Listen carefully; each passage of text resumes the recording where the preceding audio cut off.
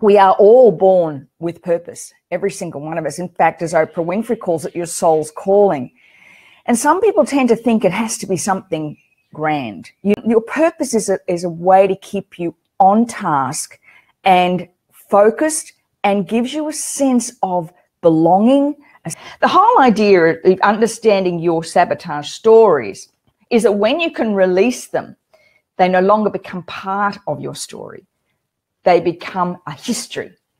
When we clear it, we're not just telling them they can do anything, we're showing them. And to me, that's so much more important. Any change that you try and implement can't happen unless you are both looking after your physical and your internal health and well-being.